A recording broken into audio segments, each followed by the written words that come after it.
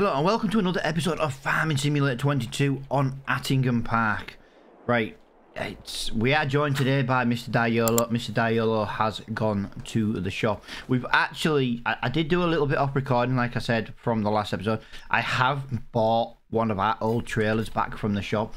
Honestly, the reason why is the sheer fact that it's a nightmare to sell this silage. Obviously, as you can see, I rented one of these. I started clearing the bunker out. Yeah, you can see it's a hell of a. This is a hell of a mammoth task to do. Why? How can I park that in there and then get?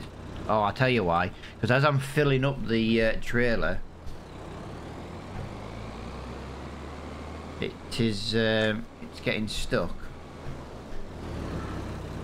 You'll find we're stuck there on the silage. I did this twice yesterday, and while I was just selling a little bit off recording. Like I say, I spent maybe an hour of like IRL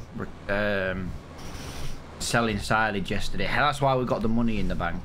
And honestly, yeah, an hour, and I think I did like 6 trips. It's quite a long way to go to sell this. It's quite a long way to sell this at 52,000 litres at a time. So every 2 trips is like, it's only 104,000. So just round it down to 100,000. And it takes quite a long time to get to the animal dealer. If anyone's like, oh, Reaper, why don't you just go to the biogas? That's all well and good. We still have 400,000 litres at the biogas. And I kind of want to leave some over there to keep topping the biogas up, basically.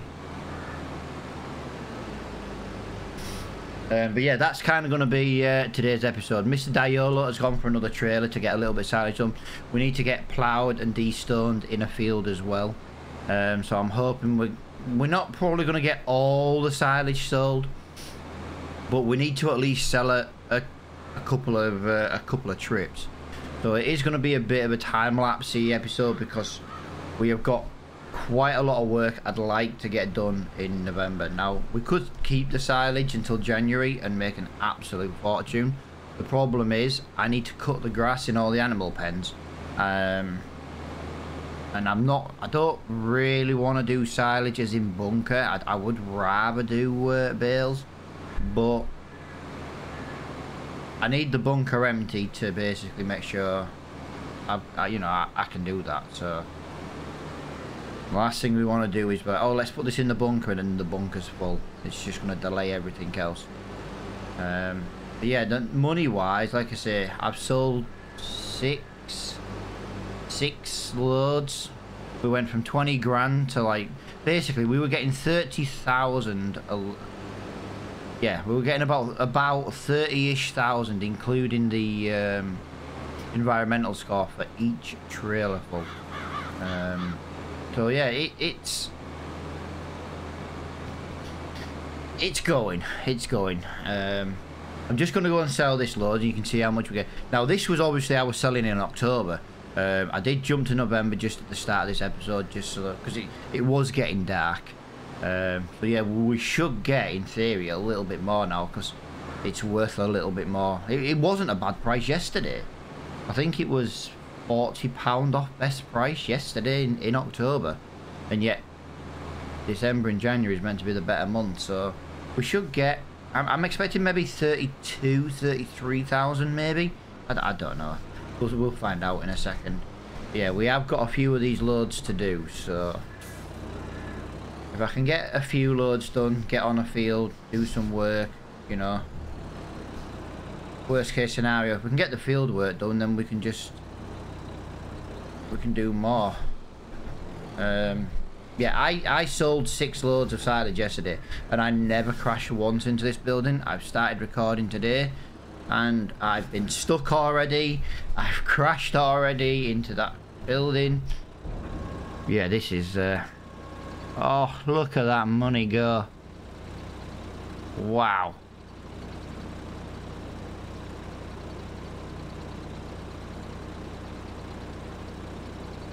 I say 30,000. 28.9. That environmental score's come down. That environmental score was 2,700 in October. That's come down, but the price has come up. But look, let's look at it this way. 31, 32, it's 32-ish thousand per trailer. I don't think that's too bad at all. Like I say, I could jump cut every single one of these, kind of just, or we can just time lapse it. And like I say, I'd like to do at least 3 loads today. I think say it gets 150-ish thousand out of the way. So if we do 3 loads now, we get on with some field work. I think that's going to be the best way to do it. We'll turn the radio on and we'll get them done.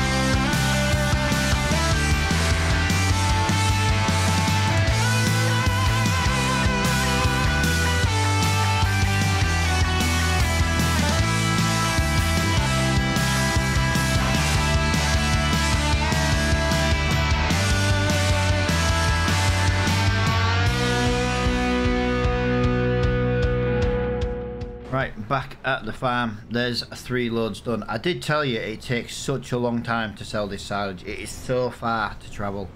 Refill tipper? Refill tipper with what? But yeah, like I say, what we're going to do now is we're just going to... I'm going to leave this here. I'm going to get on with a little bit of field work. I want to do something else other than just sell the silage. We have got a lot of work to do over on the farm. I'm not really sure. Mr. Diolo, I told it basically it was like a list of jobs, and I was like, basically pick one. But like, you know, the silage is like the biggest job of them all. But we do need to get something in the ground. I drove past this field and I was also looking at this field. I meant to jump out in the time lapse and check this field. I can't remember if we fertilized this. Yes, we did. Needs rolling. Yeah, I'm not interested in rolling at the moment. It's nice to get rolled, but it's not the end of the world. Alright, I want to have a look in the shop as well at what other little options have come up. Wow, look at that little spreader. Can we sell our spreader and make some money here? No, ours is worth 6 grand. Wow. I must admit, I'm very tempted by the little bale shredder. I am tempted by that bale shredder. If it had been a feed mixer, we'd have been laughing, because I'm desperate now for a feed mixer. Like I said, there's going to be quite a few time lapses in this episode today. It's not done. It's not done like through choice. It's just unfortunately the way it is today. It's a very, very, very busy episode. One thing I want to do though is I'd like to just bring that around there like that. Now the reason why I just wanted to do that is, if you remember, well, if you notice when we were driving through this bend, yeah, we were just catching this field, and let's be honest, that bit of grass there is not gonna lose us much income, if any.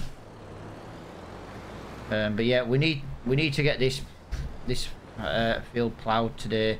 It needs to be de-stoned, it needs to be seeded. We've got loads of work. Now, we don't necessarily need to seed it. Now, we're going to plant wheat. We've got wheat in one, we're going to put barley in another, probably going to put oat or sorghum in another.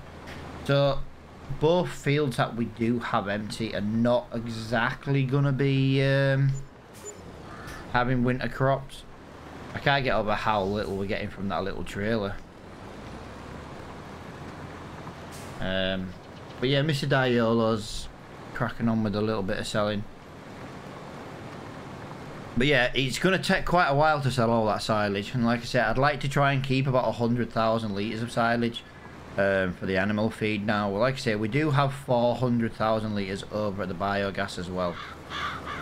But I'll probably sell another few little bits of silage off recording, just because at the end of the day, it's not the end of the world.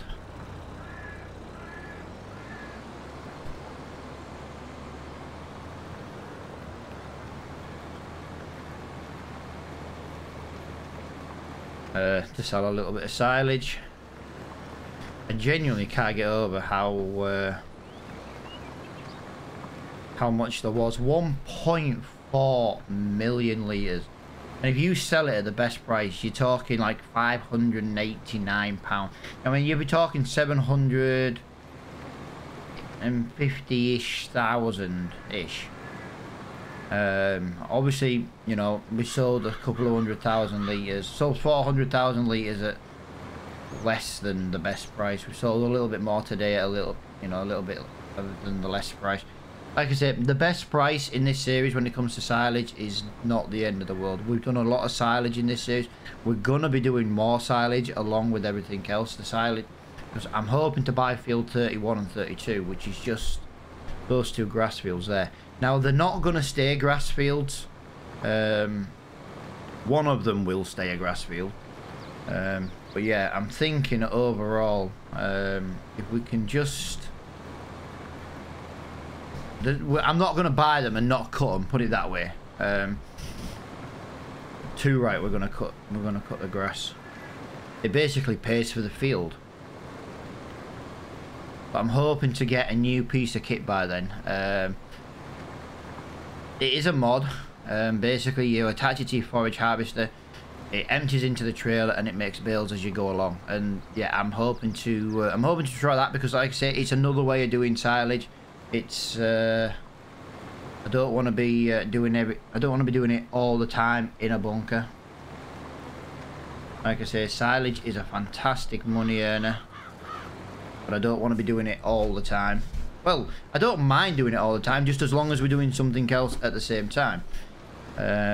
I think by the time I do this field, this is going to be the end of the episode, and I'm not really going to get much else done, which is going to be devastating, really. But I was hoping to get this field planted today, but I don't think that's going to happen. I might de-stone it off recording though, guys. You've seen me de-stone. I'm not the biggest fan of stones. I normally just turn stones off, but I've kind of made a point of leaving them on. But obviously, if I de-stone every field all the time, these videos are not going to be very productive. But like I say, I can get this bit done. I think that would put us in a good spot, really. I didn't put the time up to 5 today. I knew we had a lot of silage to sell. I thought if I put the time to 5 today, we'd end up just doing silage and running out of time. So I left it on 3. I thought it was better in the long run. We'll get a little bit more work done in this month. Like I said, I want to try and get this field planted if I can in November. So in the next episode will be in November as well. Not the end of the world. Keep missing little bits on that bloody edge. I'm trying to be a little bit more not wasting. I can't think of the word there. You know, like my overlap's always been like really terrible and things like that. I'm trying to be a little bit more energy efficient, shall we say, or just efficient in general. And then yeah, that just did not go whatsoever. But we've done a headland now, guys, so I'm gonna whack the music back on. We're going to get this field ploughed up, and this tractor is not going bad, to say it's massively underpowered. And then yeah, like I say, we'll see what kind of position we're in once we've done that.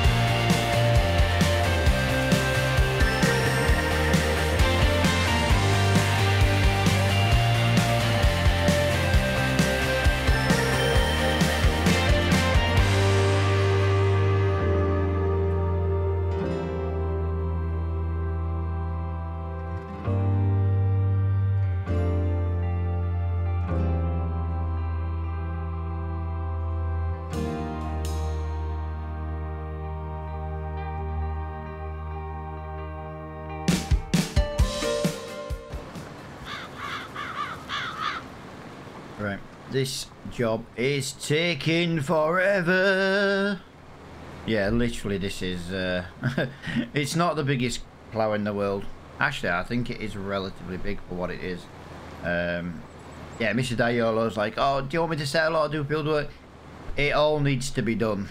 Yeah, So obviously it's just me and Mr. YOLO on this series, and yeah, because Mr. Flo goes off to Indonesia, I think sometime in the next 2 weeks. So proper excited for him, because obviously, you know, it's one place in the world I've never been and I would love to go.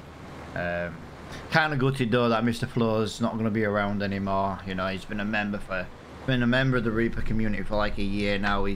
I consider him a friend even though he's Dutch. That's right, I said that.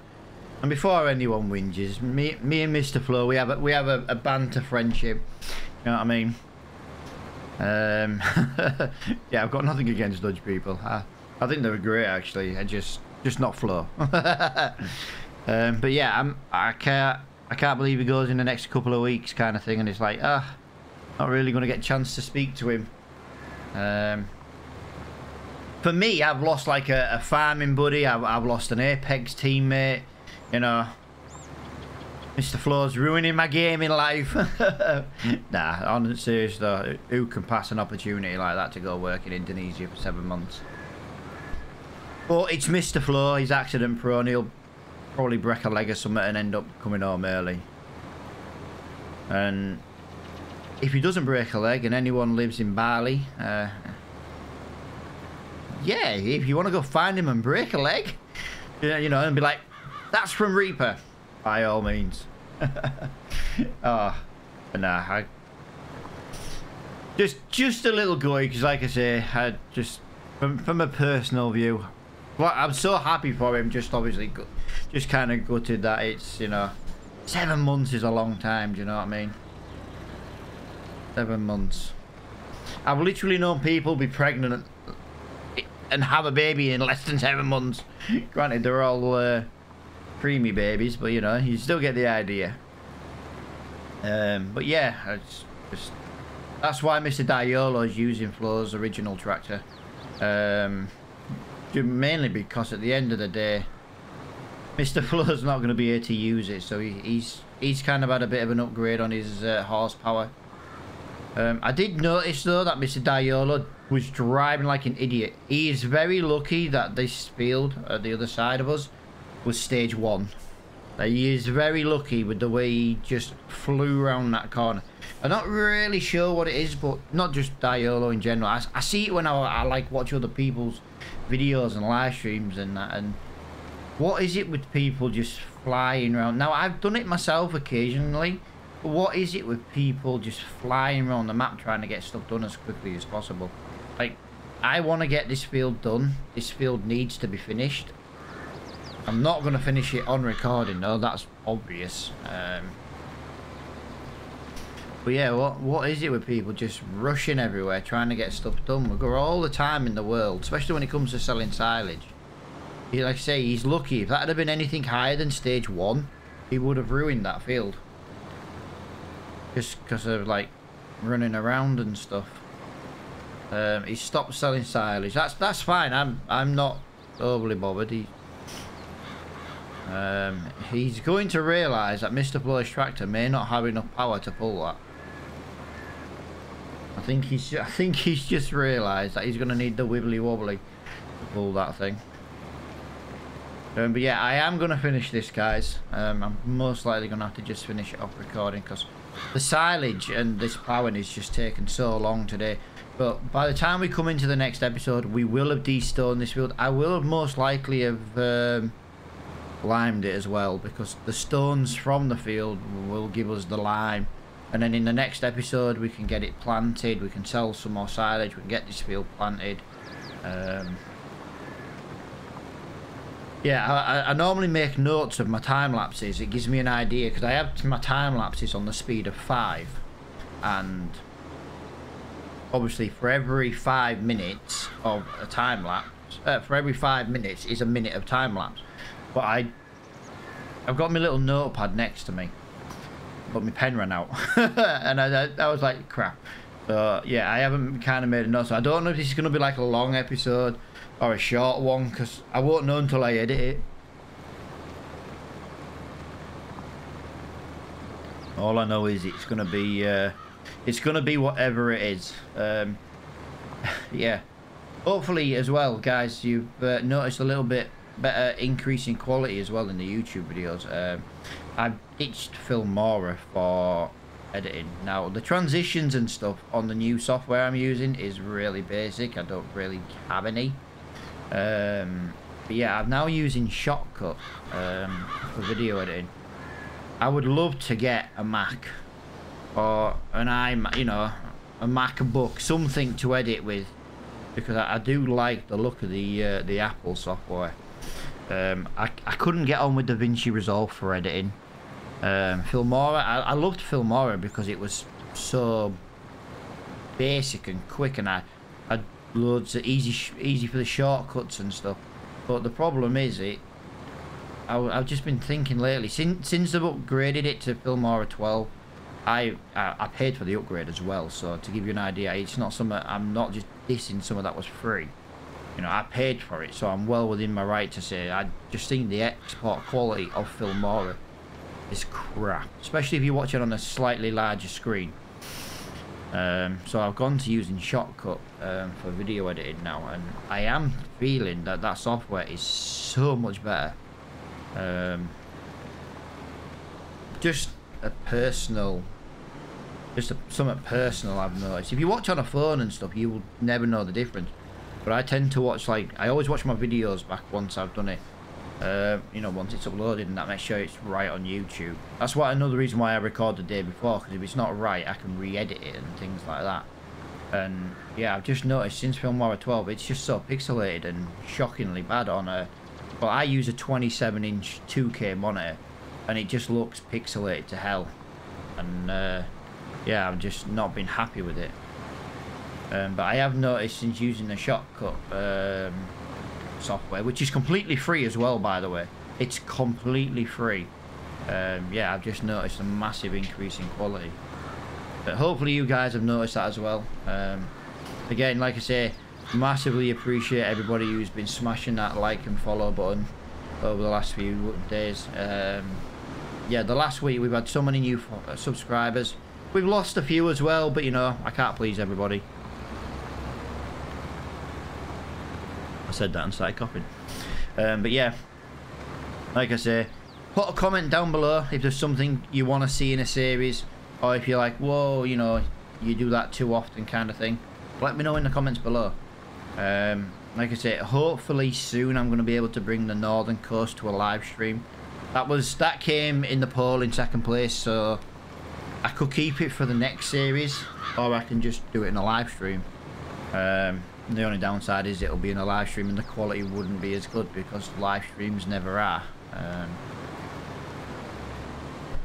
Yeah, to give you an idea for bitrate, I usually record bitrate, but I'm not really sure what the bitrate is actually, because I use CQP, I think it is, on like level 15. And obviously when you live stream, it's like 6,000 bitrate, and that's it.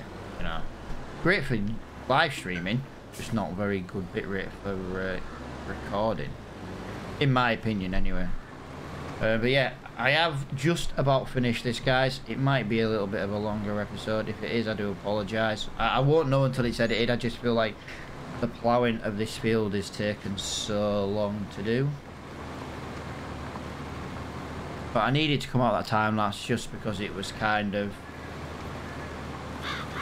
yeah, it's been a very time-lapsey episode. At the moment, everything seems to be time-lapsey when it comes to videos, and it's not something I really like to do, but I also need to make sure, if I start a job, I need to make sure I get this finished in one episode. You know, there's no point in me ploughing a field and not getting it done. I do need to just get a couple of little bits I've missed just there.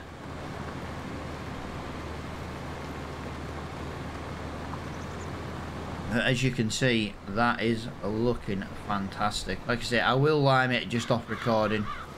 I can't lime it till he's destoned, so you know, it's gonna take a little while.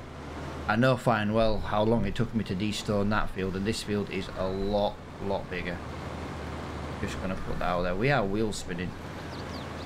I think next time we need to get dual wheels on the back of this Valtra. It's been a fantastic tractor though. Even though it doesn't have the massive engine upgrade that I thought I'd put on it, yeah, it's been fantastic. In the next episode though, guys, I think we are going to be shopping for a forage harvester. We are going to be cutting grass again. I am going to look at trying to buy field 31. Is it 31 and 32?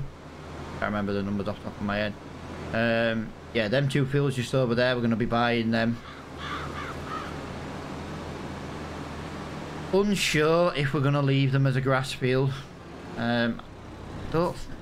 If we leave them as grass fields, we wouldn't need to ever cut the animal pens again. I don't really like cutting the animal pens.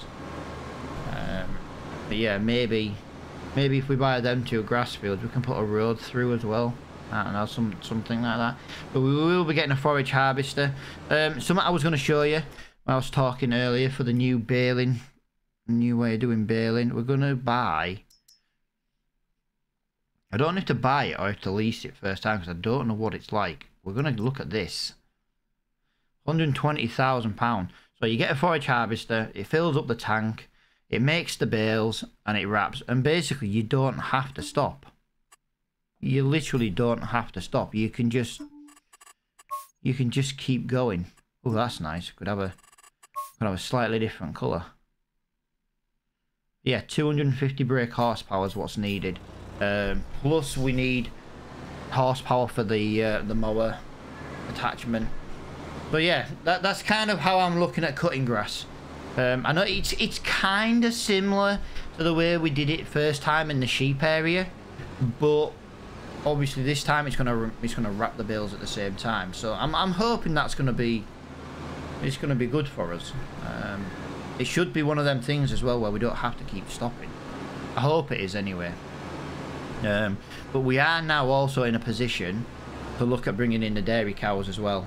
But that's going to be something that we're going to look at very, very soon.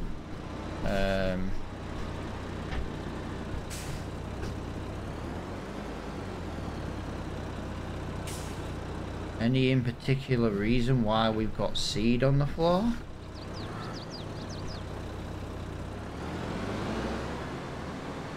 Interesting. Yeah, I don't know why that's there like that.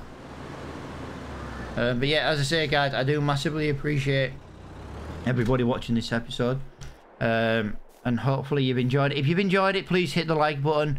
You know, possibly smash that subscribe button as well. It does mean a lot to me as a small YouTube channel. But I say we are trying to grow to 1,000 subscribers. But yeah, until the next time, guys, thank you for watching, and I'll see you later on.